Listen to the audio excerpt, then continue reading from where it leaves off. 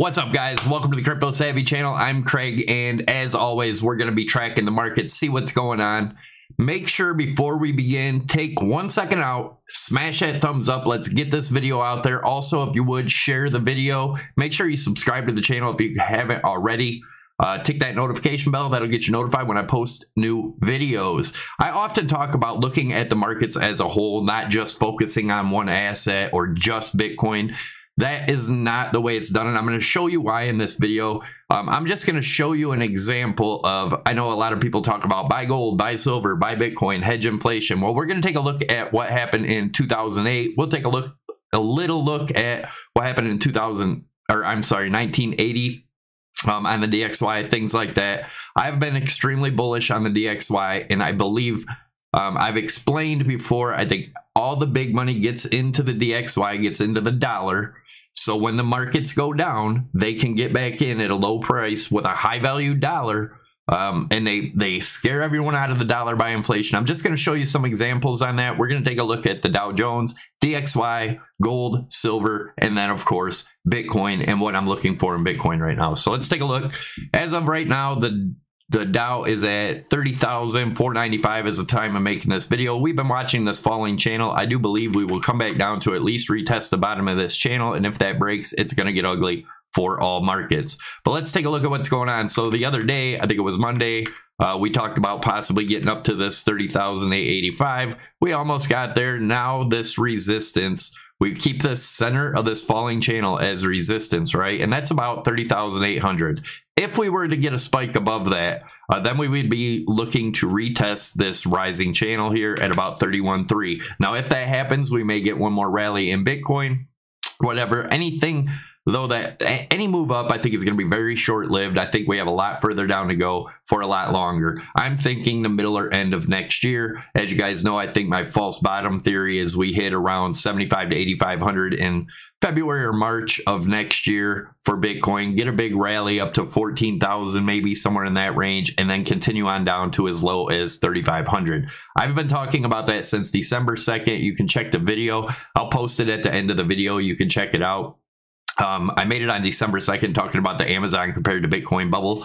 But anyways, let's take a look at what's going on. So right now our resistance is at 30,800 if we are even able to get up there. But if you look here in the RSI, I've drawn this trend line. We had higher highs in the RSI. And if we draw that same line from the highs up here, we had lower highs in the price action.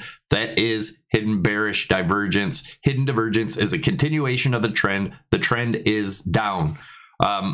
No negativity here. There is money to be made going down, guys. Learn how to short the markets. I'm telling you, you'll be happy you did. You won't have to just depend on something just to go up, right? So anyways, let's take a look at 2008, right?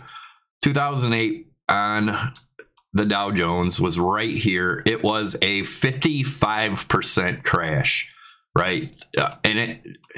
Let's go back over and look at it. As you can see, it took time. Just like this is taking time. It wasn't one quick candle down like everybody wants to see. We'll also take a look at what gold and silver and everything else did. But let's see, if we were to go down 55 again, would be all the way down to around 16,000 range, which would be right back where we were around 2012, right? Do we have to go that low? We don't have to. I think we could go much, much lower. But first, we have to look at our targets, right? So our first target that we're looking at is, once we broke this, our target is around 27,000. I do believe at some point we'll get down there. Maybe we'll ride this all the way down into the beginning of next year and get our little bounce here to get our false bottom for Bitcoin. Nevertheless, once we break down past this 2,800, that is the bottom of this rising or falling channel. Once we break this, we have a measured move of around 22.7, somewhere in that range, depending on if, when, and where. If it takes longer, obviously it goes lower once we break this. But I do think we'll get a bounce around this 27, possibly come back up, retest the bottom of this rising channel before continuation to the downside. Let's take a look at the DXY. We'll take a look at what the DXY did in 2008, right? So DXY, we can move this up now. Our trend line has moved up. So around 111.60, 111.50, right in that range. I would look for a bounce if we do come down. Now that will be obviously the rise of the other markets, right? Might get a little more push up, but I think if we do get down to this level, now we don't have to, we're above all the EMAs on the daily. Let's see where this closes. But if we do go down, I don't see it going much lower than this. If this breaks, then we'll probably get a big rally and the DXY returns back down to these ranges. Now let's take a look on the daily, what the DXY did in 2008. DXY shot straight up 26% in the 2008. Now let's take a look at what the DXY did in 1980. When we had almost all the same stuff going on. Back here it was cocaine was a big problem. Now we got fentanyl is a huge problem. Same type of stuff happens in these markets, guys. Let's see how big of a rally this was, right? So it rallied in the 80s about 100%, right? Let's see where that would take us on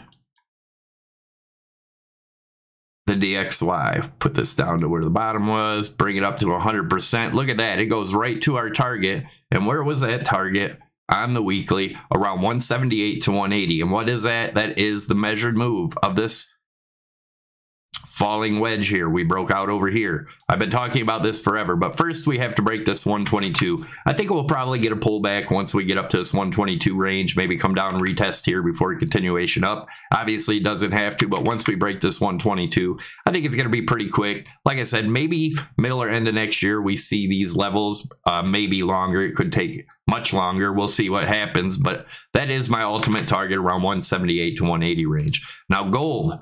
Here is gold in 2008. Gold fell 34%, almost 35. Here's my gold chart from over a year. We've been looking at this. First target being 1561. If that breaks, then we're looking around the 1432. If that breaks, we have much, much lower targets, right? Depending on how it all goes. But even if we did the same retracement at 34%, that would get us down to approximately 1350 range if it was to happen like 2008. But again, I said this is a lot like the 80s. What did it do in the 80s? Let's go back here and check it. What did gold do in the 80s? Right here. Actually, gold went up a little bit in the 80s, right back here. But in the beginning of the 80s, what happened? Boom, huge drop. What was that drop?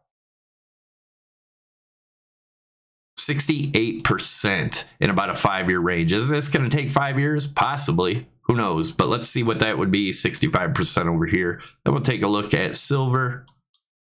So if we went down 65%, look at that, almost to our target around 700 to 800 bucks. If it was to play out like that, not saying it has to, but what I'm trying to explain here is the things that people tell you to get into when markets are crashing, crash right along with it. Even oil, we're going to take a look at that also. Let's take a look at silver. As you guys know, this chart's about a year old also. Been looking for this 15.5 area, right? $15.58 range. Could obviously go much, much lower, right? But here was 2008. Wasn't a good hedge, right? Remember, the DXY was the only thing that went up in 2008. Let's check the 80s. What did it do in the 80s? Well, there you go. It had a massive plummet in the 80s. Let's take a measured, or let's look at the percentage on that. We bring this down approximately 90%, right? Well, let's see what happens if that was to happen again from where we're at now. 90%. Be looking at it like a 6 or 7, maybe $5 silver. Is it possible? Hell yes. Is it a guarantee? No, nothing's guaranteed. I am not giving financial advice. None of this is financial advice. This is my view on the markets, and I show you guys why my view is, what makes, you know, my view a reality to me, and how I look at the markets. It's not like anyone else you see looking at the markets, guys. I keep it simple. I don't care about the news. I don't care about none of that stuff. I believe everything is already into the charts. News is just an excuse of why the things happen, because you usually don't hear the news till after the move, right? There's a reason for that.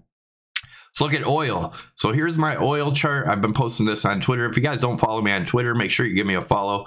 But our oil chart, my next stop here is around this 62, which is a 1.618 extension, where you did get a bounce at the 1.27. which could make this an ABC correction with another high. So be careful. But once we lose this $76 range, we're looking for 62.54 and then ultimately 25 bucks. Is that possible? Definitely. If you remember, back here it went to negative 40 bucks in 2020. So there's nothing to say that it can't go down to that 25 bucks, right? Let's take a look at what happened to oil in 2008. Boom, oil fell 77%.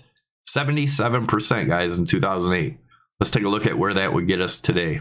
77% would be approximately 29 bucks. So pretty damn close. If this all plays out like this, guys, it's a huge opportunity. My plan, I have a lot of cash waiting to buy into almost everything. That is my plan. Doesn't have to be yours. I could be totally wrong.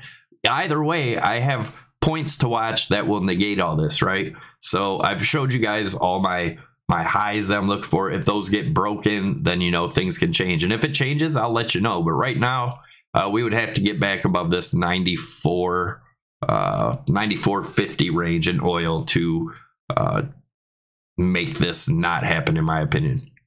If you guys are interested in trading before we get into Bitcoin, definitely check out Prime XBT, by far my favorite exchange. They don't trade against you. Link down below. I also have a tutorial that'll come up alongside my Amazon video at the end of the video. You can use my promo code SAVVY50. That'll get you up to a $7,000 bonus. SAVVY25 will get you 25% off your fees. And no, I'm not pushing this exchange. They do help support the channel, but if I was doing that, if it was about getting people into trade to lose money, I would put a bunch of links down there to BitGet and Bybit and all the other scammy exchanges just like everyone else. I'm not. That's why I only put the one there. I actually like this exchange, right? So anyways, let's take a look at the bigger picture here. Here is well, this is a 4 hour. Looking at the daily on Bitcoin, we've been watching this for a while. So the daily is getting a bounce off our trend line right here. Remember, I said if it closes below this trend line, which it has not yet, then we would have more downside. Right now, we can, let's move this over. That $20,000 range is the 55 EMA right here. I would have to see a break above that and a daily open and close above that before I start looking for higher targets, right? So the bottom of this trend line now is around 18.2. We've been waiting for a break at 18.2. This is getting real tied up here. Now, what we could see here is something like this. You know, we get a spike up, come back down, and just bounce, and then this fizzles out, and it could be a while for our big move. But once we break this 18.2, as you guys know, my next target is this 14.5, and probably get a bounce there. Maybe back up, maybe even all the way up to 18.2 before continuing down. But then ultimately, like I said, 75 to 8,500 is my next target. I expect a big rally there, get everyone bullish again, and then come back down. This $34 to $4,500 range, as you guys know, is my big picture target. I'll take a look at that in a second. But let's look at the 4 hour, seeing if that's giving us any better view here. So on the 4 hour, we are getting rejected at the 55 EMA on the 4 hour. And this right here, this trend line, if we do get a spike above there, we could draw another trend line right off of these wicks here. Could go as high as that 19,554. But remember, 20, we may see a quick wick to 20, whatever, if it even breaks, guys. But my opinion here, the macro still is extremely bearish. I'm going to continue to be bearish unless things change. And what will it take to change that? The weekly has to get above this 55 EMA. If it was to go up straight up today, it would be around 30,300. This is declining by the weeks. Unless we get above this 55 EMA, the macro remains bearish. Here's my targets off the macro. First one being a measured move of the rising broadening wedge, gets us to about 14.5. Next one being this as a flag pull, that being the bear flag, 18.5. And then, of course, the break of this weekly trend line up here, looking at the whole thing as a flag pull, this being the bear flag, gets us down to that 3,800 range. Yeah, it's a little off from the 35, but guys, this thing is playing out beautifully. I made this chart on December 2nd. I also made a video. And it's playing out beautifully. That would get us to our false bottom sometime in February or March. Then we'd have a big rally into April, maybe May, and then a crash from there to go to our final low, which would be the middle or end of 2023. I still believe that's a good possibility. Now, what happens after that? We look at the bigger picture. Could look something like this.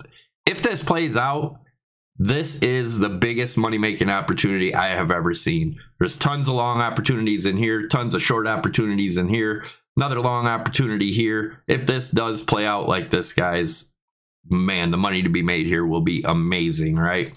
This is, right here is the Amazon chart overlaid on the Bitcoin chart. As you can see, playing out almost to the T, guys. This is amazing. Can it be broken? Yes. Like I said, watch this 55 EMA. Until we break above that, we can get wicks above the 21 EMA, which is the blue line. But nevertheless, until we break this 21 EMA, I believe there is absolutely no reason to be bullish in this market. I may wait for a break to this to even start buying in. I may buy some down at the bottoms here. At this 75 to 8,500 might be a good place to get in and ride that to, you know, 12 to 14,000. Start taking profits along the way if this does play out, or get in down here. And if that is the bottom, just keep trailing it with stops. I told a lot of people to do that back when we got our bounce in 2021. You know, I said to long in mid-June. If you want to do that, I didn't long. I don't long in a bear market. I do believe the bear market started here. This was just a kind of fake everyone out, bulls and bears, right? I didn't think it'd get to a new all-time high, but I did look for the ABC correction, which we got. We ended up getting that, right? Anyways, another thing to watch here is going to be this RSI trend line. Just like in Amazon, I think we're going to break that with our false bottom, get everyone bullish, because that's a weekly trend line, right? That's super bullish. Just to come back down, retest it, just like we did here, making a lower low. And if that's the case, like I said, tons of opportunity there, guys. Anyways, I think that's about it. I hope you guys enjoyed the video. Make sure you smash those thumbs up. Make sure you subscribe to the channel. Tick that notification bell. Share the video. Get it out there. Let people know. Anyways, give me a follow on Twitter and check out these two videos. Take it easy, guys. I'm out.